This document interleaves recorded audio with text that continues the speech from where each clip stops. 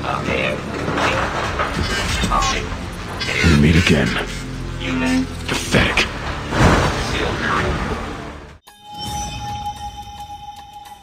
Hello, what's popping, guys? Welcome to Pinus Game Space. In today's episode of Call of Duty Mobile Tips and Tricks, I'm going to be sharing with you guys the total CP required to run the legendary Mace Force Steel draw, and also the total amount required in Naira to run the complete draw. Now, I know this video is going to be most beneficial to my Nigerian homies, but if you live in Africa, I believe this should also be the same CP that will be required for you to run the draw, because you probably share the same server with the same COD server. But for my fellow viewers who live offshores, the CP required to run this draw might be different. It might cost you a little or less or more, I can't say for sure. So with that said, guys, watch to the end and be sure to subscribe to my channel. With that said, let's get down to it. Now, towards the end of the video is the total CP required for the draw, in case you couldn't keep track of how many CP was required to run the draw, and also the total amount in Naira to run the draw, and also my advice on how to go about running the draw to get the most, as in to get it in a more cheaper way.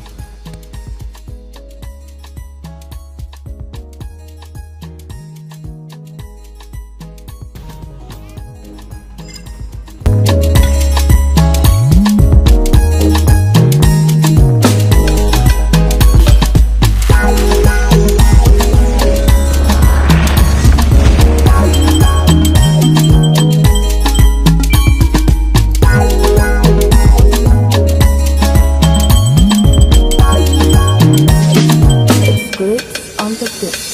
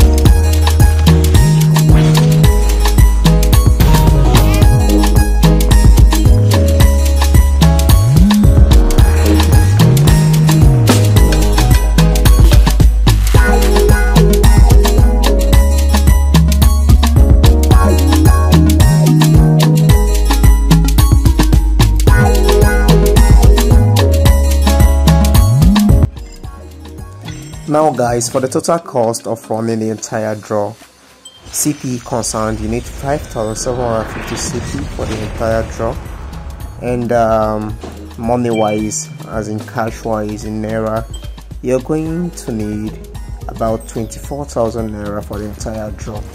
Now for my advice on how to run the draw, as you can see in the video, I did mine separately, as in I bought little by little till I finished the draw. But I would advise that you first of all buy the 5,000 CP, which is about 20,000 Naira plus charges, and the 880 CP, which is about 4,000 Naira with plus charges. With that said, bring the shores of Pinus Game Space. Thanks for tuning in. Please like and comment, and if you haven't already, please subscribe to my channel and hit the bell icon so we can grow together while setting trends with every new update.